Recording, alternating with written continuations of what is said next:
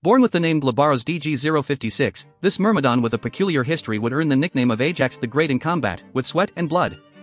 Mostly blood, and most of it belonging to his enemies. Was Ajax truly a Myrmidon?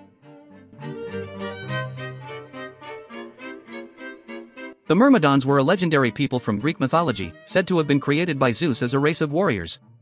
They were known for their fierce loyalty and bravery, and were said to have been led by Achilles during the Trojan War. It is often debated whether Ajax was truly a Myrmidon, or if he was simply a warrior from another tribe who fought alongside them. Ajax was the son of Telamon, king of Salamis, and he was known for his enormous strength and courage. He was a skilled warrior who fought valiantly in the Trojan War, and he was often considered second only to Achilles in terms of combat prowess.